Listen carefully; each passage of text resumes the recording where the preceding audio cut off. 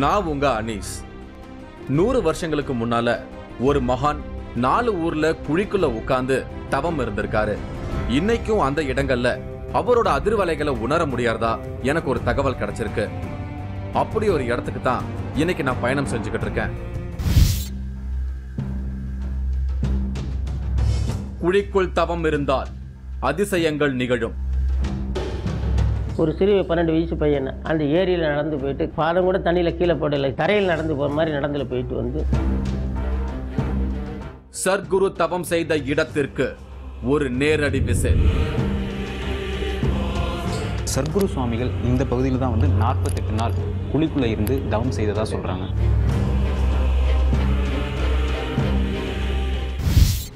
நேத்து நீங்க பார்த்த தேவதாஸ் சாமி குழிக்குள்ள உட்கார்ந்து மேல மண்ணை மூடி 9 நாள் தவம் செஞ்சு பெரிய பரபரப்பை ஏற்படுத்தி இருந்தாரு. அடுத்தடுத்தும் ஏதேதோ வித்தியாசமான தவங்களை செய்தபடியே இருக்காரு. இதுக்கு முன்னால இப்படி யாராவது குழிக்குள்ள தவம் செஞ்சிருக்காங்களான்னு நான் இன்டர்நெட்ல தேடிக்கிட்டு இருந்தேன். அப்போ எனக்கு கிடைச்ச ஆச்சரியமான ஒரு தகவல் தான் பாம்பன் சுவாமிகள் இப்படி ஒரு தவத்தை செஞ்சிருக்கிறதா தெரிய வந்தது. இன்னைக்கும் பாம்பன் சுவாமிகளோட ஜீவ சமாதி சென்னையில வழிபாட்டுல இருந்துகிட்டு இருக்கு. பாம்பன் சுவாமிகளை தொடர்ந்து என்னோட தேடல்ல இன்னும் பலர் குழித்தவம் செய்திருக்கிற தகவல் என்ன ரொம்பவே ஆச்சரியப்படுத்துச்சு. இதுல ஒரு வித்தியாசமான தகவல் என்ன பிரமிக்க வச்சுது.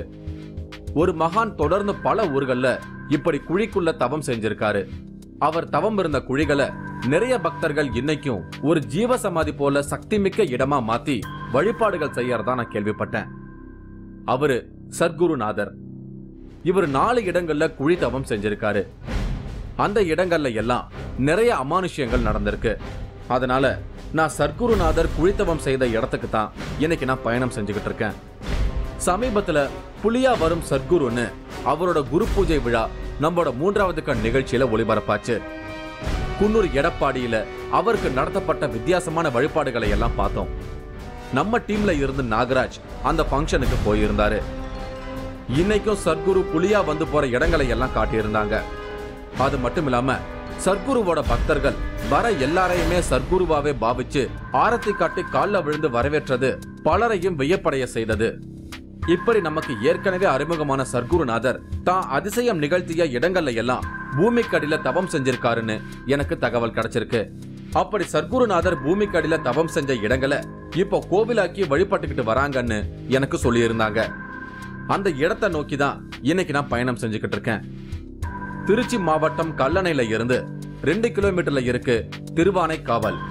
இங்கதான் சர்க்குருநாதர் பூமிக்கடியில தவம் செஞ்ச இடத்தை கோவிலாக்கி வழிபடுறாங்க. திருச்சின்னு சொன்னதும் நம்ம நினைவுக்கு வர்றது காவேரி ஆறும் மலைக்கோட்டையும் தான். ஆனா வெளி உலகம் அறிந்திராத பூமிக்கடியில் சர்க்குருநாதர் தவம் செஞ்ச இடத்தை தான் இன்னைக்கு நம்ம பார்க்கவிருக்கோம். சர்க்குரு சுவாமிகள் திருச்சி மாவட்டத்தில் இருக்கக்கூடிய திருவானங்காவல் அப்படிங்கிற பகுதியில் மடம் அமைச்சு 48 நாள் தவம் செய்தார் அப்படின்ற விஷயத்தை கேள்விப்பட்டேன். இப்போ நான் அந்த மடத்தை பார்க்க தான் போயிட்டு இருக்கேன். இதுதான் திருவானைக்காவல். இங்க இருக்கிற பெரியார் நகர்ல தான் சர்க்குருநாதரோட திருமடம் அமைஞ்சிருக்கு. இங்கதான் சர்க்குரு பூமிக்கடியில தவம் செஞ்சிருக்காரு. உள்ள நுழையும் போது மனசுக்குள்ள ஒரு அமைதியை உணர முடியுது. மரம் செடிகளால சூழப்பட்டு இந்த இடமே அழகா இருந்தது. இங்க இருக்கிறதோ சர்க்குருநாதரோட திருமடம். ஆனா இந்த இடத்துக்கு பேரு பெரியார் நகர். இந்த கேள்விக்கான பதில நான் உங்களுக்கு கடைசியா சொல்றேன். சர்க்குருநாதரோட தியான மண்டபம் மட்டும் மண்டப வடிவத்துல பழைய கால கட்டடம் மாதிரி இருக்கு. மற்ற கட்டடங்கள் எல்லாம் ஓடுகளால கட்டியிருக்காங்க. எந்த ஆடம்பரமும் இல்லாம எளிமையா இருந்தது சர்க்குருநாதரோட திருமடம். இங்க ஒரு சித்தி விநாயகர் கோவில் இருக்கு. இந்த விநாயகர் சிலைய சர்க்குருவே பிரதிஷ்டை செஞ்சிருக்கிறதா இங்க இருக்கிறவங்க சொல்றாங்க. இந்த விநாயகர் அவர் காலத்துல இவங்க சித்தி விநாயகர் பெருமான் அவரே பிரதிஷ்டை பண்ணி பூஜை பண்ணிருக்காங்க.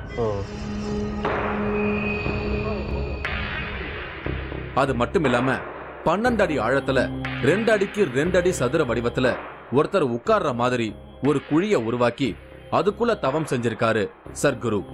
அப்படி சர்க்குருநாதர் தவம் செஞ்ச இடத்தை தான் ஒரு எண்கோண வடிவத்துல மண்டபம் கட்டி கோவிலா எழுப்பி இருக்காங்க.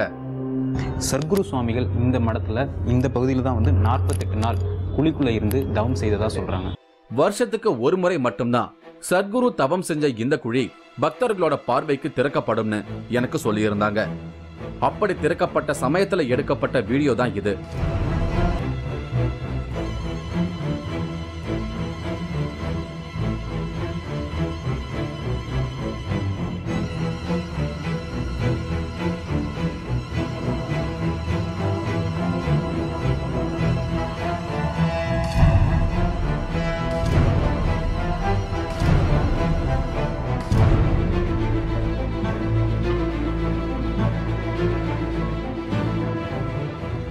ரெண்டு அடிக்கு 2 அடி மட்டுமே நீளம் அகலம் உள்ள இவ்வளவு சின்ன குழி 12 அடி ஆழத்துல தொடர்ந்து 48 நாள் மேல மண்ணை மூடிக்கிட்டு தவத்துல இருந்திருக்காரு சர்க்குருநாதர்.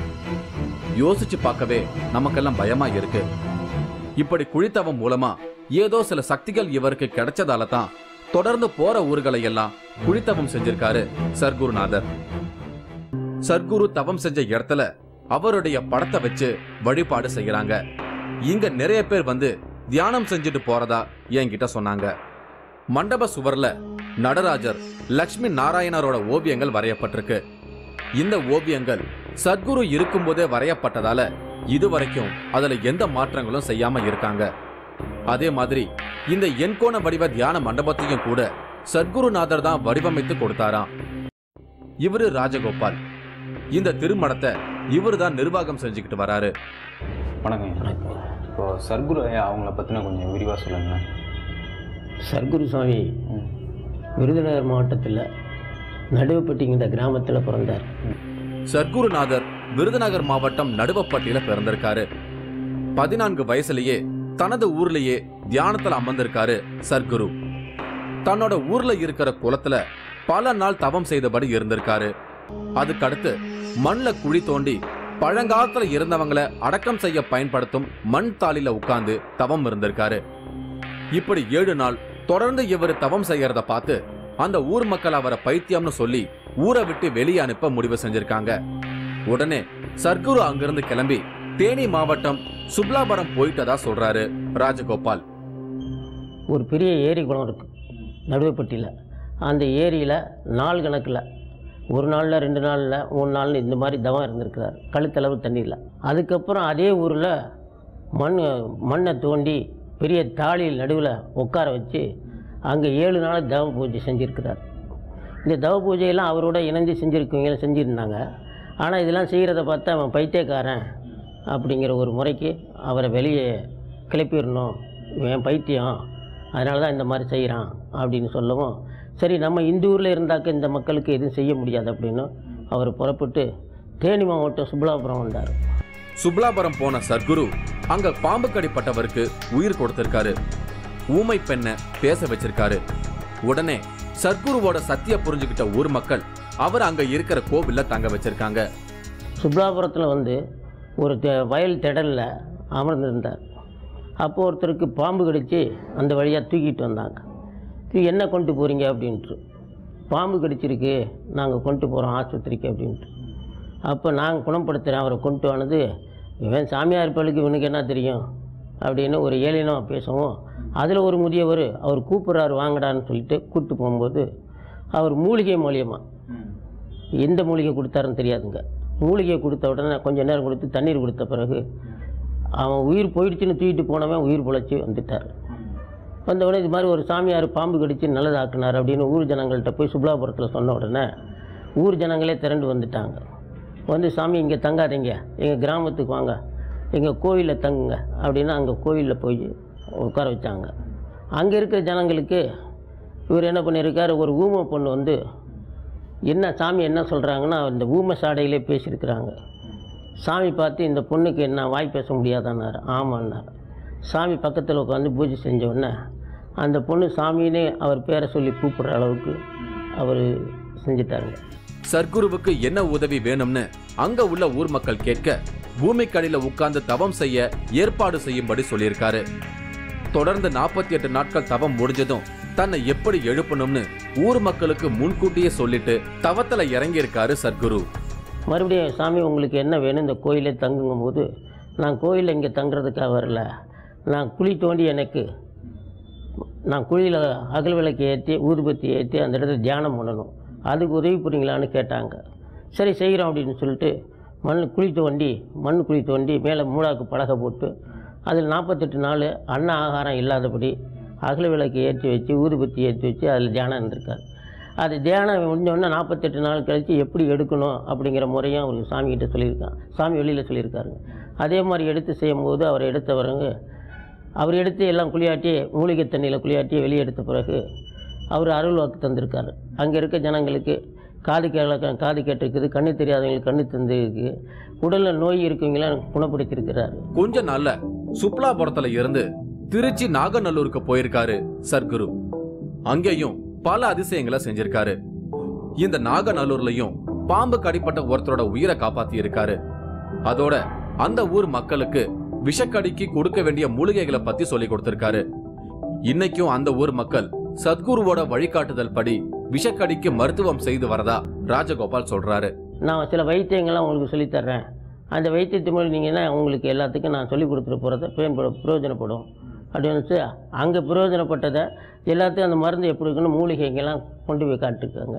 இன்ன வரலையும் இப்போ இருக்கிற 4வது தலைமுறையும் அந்த மருந்துகளை இன்னும் கிருமிக்கு அந்த நாகநல்லூர்காரங்க இன்னும் அவர் சாமி கொடுத்த அந்த பச்சிலையை மருந்துகளை இன்ன வரலையும் கொடுத்துட்ருக்காங்க.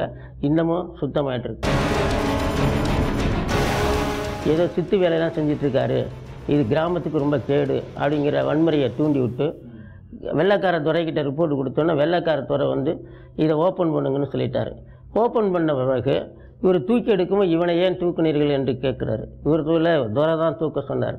அது துரை இவர் கண்ணால் அவர் துரையை பார்த்த உடனே அவனுக்கு துரைக்கு கண் பார்வை மங்களா போயிடுச்சு.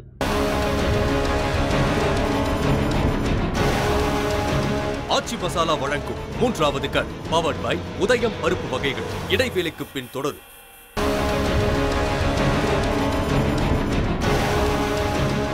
ஆச்சி மசாலா வழங்கும் 3வது கண் பவர்ட் பை உதயம் பருப்பு வகைகள் தொடர்கிறது. இன்னைக்கு நான் திருச்சிக்கு பக்கத்துல இருக்கிற திருவானைக்காவல்ல இருக்கேன். இங்க இருக்கிற சத்குருநாதர் குழித்தவம் செய்த இடத்துல இன்னைக்கும் தொடர்ந்து வழிபாடுகள் செய்துகிட்டு இருக்காங்க. தமிழ்நாட்டுல 4 இடங்கள்ல சத்குரு குழித்தவம் செஞ்சிருக்காரு. அந்த இடங்கள் இன்னைக்கும் வழிபாட்டு ஸ்தலங்களா இருந்துகிட்டு இருக்கு. குழித்தவம் பத்தி தான் இன்னைக்கு நான் பேசிக்கிட்டு இருக்கேன். சத்குரு நாகநல்லூர்ல இருந்து லால்குடிக்கு பக்கத்துல இருக்கிற வெள்ளையனூருக்கு போயிருக்காரு. அங்கேயும் பூமிக்கடியில தவம் இருந்திருக்காரு. இங்கேயும் 48 நாள் குழிக்குள்ள தவம் செஞ்சிருக்காரு.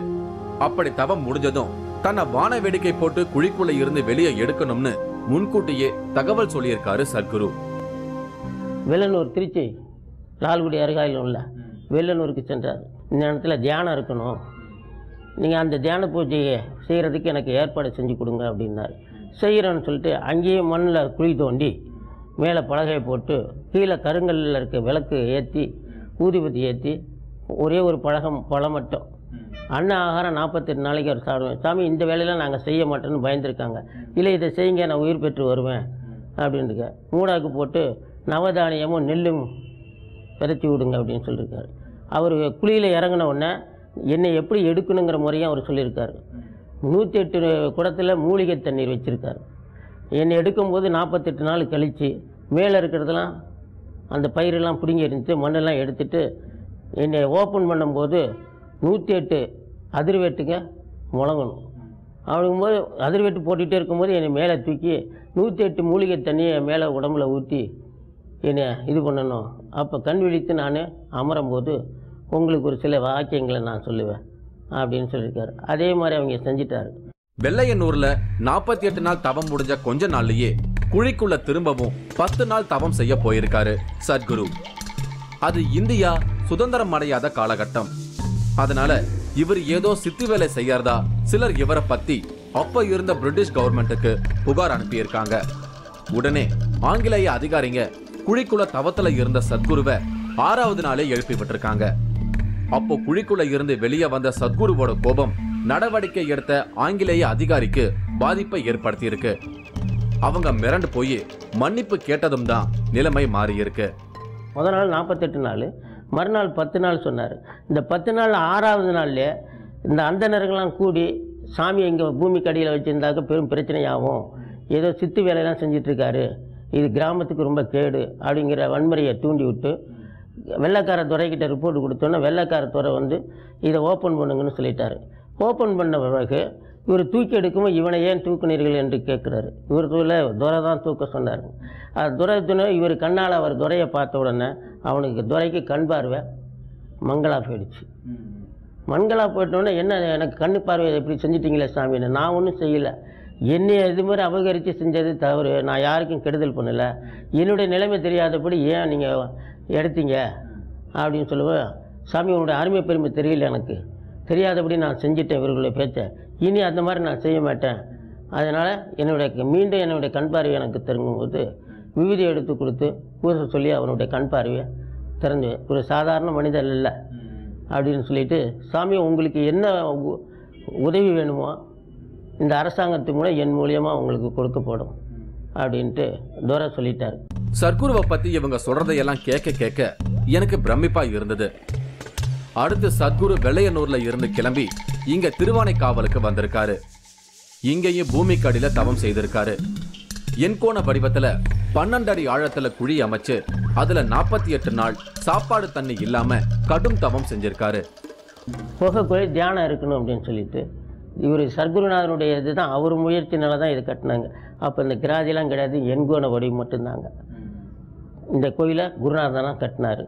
அதே மாதிரி குருநாதன் கட்டி இந்த 42 நாள் பூஜையில் நான் இருப்பேன் அப்படின்னு சொல்லிட்டு வெள்ளனூரில் செஞ்சது மாதிரியே 40 குழியில் கீழே இறங்கி ஊதுபத்தி ஏற்றி விளக்கு ஏற்றி வச்சு அவர் 42 நாள் இந்த குழியில் தியானம் பண்ணாருங்க. இந்த கல் இன்றைக்கி பலகையாக இருக்குங்க, இதே கல் தான் இந்த பக்கம் போட்டு வச்சு மூடாக்கு போட்டு 48 நாள் கழித்து 40 நாள் கழித்து அந்த நவதானியம் மேலையெல்லாம் முளைச்சிருந்தெல்லாம் அகற்றிட்டு 108 மூலிகை தண்ணியெல்லாம் தயாராக வச்சுருந்து அதிர்வேட்டு போட்டு மேலே தூக்கி அபிஷேகம் பண்ணி சாமி அவர்கள் வாக்கு எல்லாத்தையும் கொடுத்துருக்காரு. ஆன்மீகத்துல ஜாதி மத வேறுபாடெல்லாம் கிடையாதுன்னு அந்த காலகட்டத்திலேயே புரட்சிகரமான பல விஷயங்களை செஞ்சிருக்காரு சர்க்குரு. திருவானைக்காவல்ல இருக்கிற சிவன் கோவிலுக்கு தாழ்த்தப்பட்டவங்களை எல்லாம் உள்ள அழைச்சிட்டு போயிருக்காரு சர்க்குரு. இதை கேள்விப்பட்டதும் தந்தை பெரியார் வந்து சர்க்குருவை சந்திச்சு பேசியிருக்காரு. அந்த சந்திப்புல தான் பெரிய அரசியல் மேதையா வருவாருன்னு பெரியாருக்கு சர்க்குரு ஆசீர்வாதம் செஞ்சதையெல்லாம் எனக்கு நினைவுபடுத்தி சொன்னாரு ராஜகோபால். நீதி கட்சி ஆரம்பித்த நேரத்தில் அங்கேருந்து பெரியார்னு திராவிட கழக தலைவர் பெரியார் வந்து இந்த இடத்துல குருநாதனை இந்த மாதிரி ஒரு புரட்சியாக செஞ்சாராம்ல சாமின்னு அவர் பார்க்க வந்திருக்கார். அதாவது உன்னையே தான் நான் இவ்வளோ நாள் தேடினேன், அதாவது ஆன்ம சக்தியின் மூலியமாக கடவுள் நம்பிக்கையில் மக்களுக்கு போதனை செய்கிறதோ ஜாதி வேறுபாடு களைய முடியாது, அரசியல் ரீதியாக சட்ட ரீதியாக தான் இதை கொண்டு வர முடியும், அதை உன்னால் செய்ய முடியும், காலப்போக்கில் ஒரு காலத்தில் நீ செய்வாய் அப்படின்னு, அப்படி செஞ்சிடுறேன் அப்படின்னு அன்னைக்கே அவர் உத்தரவாதம் கொடுத்தாருங்க. அவர் வரும்போது பெரியார் 2-3 தடவை சாமி வந்து பார்த்துருக்காரு. அப்படி பார்க்கும்போது நாளடைவில் நீ பெரிய அரசியல் மேதையாவ அரசியல் தலைவராக உன்னால் சட்ட ரீதியாக அதை கொண்டு வர முடியும், இந்துக்கள் ஜாதி மதம் பேதம் இல்லாமல் கோயில் பிரவேசம் செய்கிறதுக்கு நான் அருள் புரிகிறேன் அப்படின்னு சொன்ன பிறகு அந்த மாதிரி நீ செய்தீன்னா உனக்கு இந்த இடத்துல ஒரு நினைவு உண்டாகும். அன்னைக்கே சாமி என்ன பண்ணாங்க, சின்ன பிள்ளையை கூப்பிட்டு செப்பு தகுடில் பின்னாடி நகரமானால் இந்த நகரத்துக்கு பேர் பெரியார்னு பேர் வைக்கணும், உன்னோட வம்சம் நீ இருக்கிறியோ இல்லையோ பின்னாடி வர்றவங்க இதை கடைப்பிடிக்கணும்னு சொன்னதை சாமி சொன்னதை வாக்கிய நம்ம நிறைவேற்றணும் சின்ன பிள்ளை செஞ்சதுனாலையும் இன்றைக்கி பெரியார் நகரம்னு பேர் வாங்கிட்டு இருக்குங்க. கடைசியில் பொதிகைமலைக்கு திருநெல்வேலி பொதிகைமலைக்கு போயிட்டு மீண்டும் நான் வருவேன் அப்படின்னு சொல்லிட்டு போனதா தாங்க கேள்வி.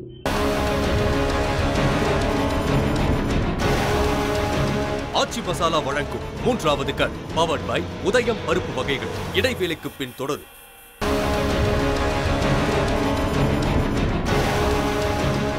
ஆச்சி மசாலா வழங்கும் மூன்றாவது கண் பவர்ட் பை உதயம் பருப்பு வகைகள் தொடர்கிறது. திருச்சிக்கு பக்கத்துல இருக்கு திருவானைக்காவல். ஒரு ஜீவ சமாதிக்கு இணையா மகான்கள் குழித்தவம் செய்த இடங்கள்ல இன்னைக்கும் அதிர்வலைகள் வெளிப்படுறத பத்தி தான் இன்னைக்கு நான் பேசிக்கிட்டு இருக்கேன். இங்க சத்குருநாதர் குழிக்குள்ள 48 நாட்கள் தவம் செஞ்ச இடத்துல வந்து பிரார்த்தனைகள் செய்யறவங்களோட குறைகள் எல்லாம் தீருவதா நான் கேள்விப்பட்டேன். இப்படி தமிழ்நாட்டுல சத்குருநாதர் 4 இடங்கள்ல பூமிக்கடியில தவம் செய்திருக்காரு. அவர் குழித்தவம் செஞ்ச நடுவப்பட்டி, தேனி சுப்லாபுரம், வெள்ளையனூர், திருச்சி திருவானைக்காவல் இந்த 4 இடங்களும் இப்ப வழிபாட்டு ஸ்தலங்களா இருக்கு. இந்த குழித்தவம் அப்படிங்கறதே நம்ம மூன்றாவது கண் நிகழ்ச்சி மூலமா சிலரை சந்திச்சப்பதான் எனக்கு தெரிய வந்தது. அப்படி முதலா இதை நமக்கு செஞ்சு காட்டினவரு திண்டுக்கல் முசவனூத்து பாஸ்கர் சாமி. இவர்தான் சக்தி இழந்த ஒரு சாமியாருக்கு குழித்தவம் செய்ய சொல்லி கொடுத்திருக்காரு. அடுத்து மனோகர் சாமி இவர் இழந்த சக்திகளை தான் குழித்தவம் மூலமா திரும்ப பெற்றதா நம்ம நிகழ்ச்சியிலேயே சொல்லி இருந்தாரு. அடுத்து குழிக்குள்ள போய் நம்ம சத்குரு ஸ்டைல்ல மேல மண்ணை போட்டு மூடி நவதானியம் விதைச்சு 9 நாள் தவம் இருந்து வெளியே வந்தாரு தேவதாஸ் சாமி. அதை பார்த்துதான் குழித்தவம் பெரும் பரபரப்பை ஏற்படுத்துச்சு. இப்போ அடுத்தடுத்து அதே குழிய தண்ணில தவம் செஞ்சு ஆபத்தான நிலையில வெளியே வந்து பிரச்சனையானதையெல்லாம் நேத்து எபிசோட்ல பார்த்திருப்பீங்க. இப்படி தொடர்ந்து தவம் செஞ்சுக்கிட்டு இருக்கிற தேவதாஸ் சாமிக்கும் கூட இந்த தவத்தால ஸ்பெஷல் பவர்ஸ் கிடைச்சிட்டா பாபுராயன் பேட்டையில இருக்கிற அவர் செஞ்ச குழிகளும் கூட வழிபாட்டுக்குரியதா மாறிடும்னு எனக்கு தோணுச்சு. பிரமிக்க வைக்கும் சக்தியோட தமிழகத்தின் பல பகுதிகளிலையும் குழித்தவம் செஞ்ச சத்குரு ஒரு கட்டத்துல திருவானைக்காவல்ல இருந்து கிளம்பி குன்னூருக்கு போயிருக்காரு. அங்க இன்னைக்கும் அவரோட எனர்ஜியை உணர முடியறத பத்தி நாம ஏற்கனவே குரு பூஜை பத்தின எபிசோட்ல பார்த்திருக்கோம். அங்க இருந்து அடுத்து சத்குரு பொதிகை மலைக்கு போயிருக்காரு. பொதிகை மலைக்கு போன சத்குரு புலியாகவும் கரடியாகவும் வருவதா குன்னூர் எடப்பாடியில இருக்கிற மக்கள் நம்புறாங்க. எப்படி இருந்தாலும் சத்குரு மீண்டும் வருவாரு அப்படிங்கிறது தான் அவரோட பக்தர்களின் உறுதியான நம்பிக்கை. ஊட்டியில் என்ன பண்ணியிருக்காரு, மாரியம்மன் கோயிலில் தங்கியிருக்காருங்க. மாரியம்மன் கோயிலில் இருந்தபோது அந்த ஒரு ஏரி இருக்குங்களே ஊட்டியில், அந்த ஏரியில் போய் கழுத்தளவில் அப்படியே முதந்துக்கிட்டே இருந்திருக்கிறாரு. அதில் ஒருத்தர்னா முதக்க தான் தெரியுமா, என்னையா அதே மாதிரி டெய்லி வந்து செய்கிறேன் அப்படிங்கும்போது இதில் நடக்கவும் தெரியும் அப்படின்ட்டு இருக்கிறாரு. அப்போ இங்கே நடந்து காட்டுங்க, நான் நடக்கலை, நான் சொல்கிறவன் நடப்பான் அப்படின்னு சொல்லிட்டு ஒரு சிறிய 12 வயசு பையனை நடந்து போயிட்டு வான்னு அந்த ஏரியில் நடந்து போயிட்டு அந்த பாதம் நடையில் பாதம் கூட தண்ணியில் கீழே போடலை, கீழே அப்படியே தரையில் நடந்து போகிற மாதிரி நடந்துல போயிட்டு வந்து அது செஞ்சார். கடைசியில் பொதிகை மலைக்கு, திருநெல்வேலி பொதிகை மலைக்கு போயிட்டு மீண்டும் நான் வருவேன் அப்படின்னு சொல்லிட்டு போனதா தாங்க கேள்வி. குழித்தவம் பத்தி சாதாரணமா தொடங்கின ஒரு தேடல் பிரமிக்க வைக்கும் அனுபவங்களை இன்னைக்கு எனக்கு கொடுத்திருக்கு.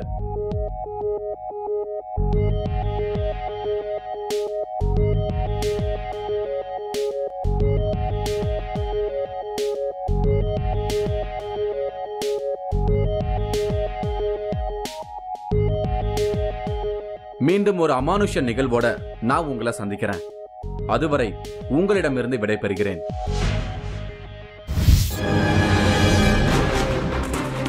இதுவரை மீடியாக்கள் நுழையாத தென் கைலாயத்துக்கு ஒரு பயணம். பெரிய பெரிய மகாபுருஷர்கள் பூராமே இந்த இடத்துல வந்து தவம் பண்ணியிருக்காங்க. 7வது மலையோட உச்சியில தான் சுயம்பா உருவான பஞ்சபூதம் லிங்கம் இருக்கு. அதை பார்க்க தான் இப்போ போயிட்டு இருக்கோம். வெள்ளிங்கிரி மலை சொல்லித்தரும் யோக கலாச்சார ரகசியங்கள். 3வது கண் எக்ஸ்க்ளூசிவ். நீங்களும் இந்த திகில் பயணத்தில் கலந்து கொள்ள ஒரு வாய்ப்பு. 3வது கண் டிவி ஷோ என்ற Facebook பக்கத்தில் எங்களோடு இணைந்திடுங்கள். உங்களது அமானுஷ்ய அனுபவங்களை பதிவு செய்து இந்த நிகழ்ச்சியில் பங்கு பெறும் வாய்ப்பை பெறுங்கள்.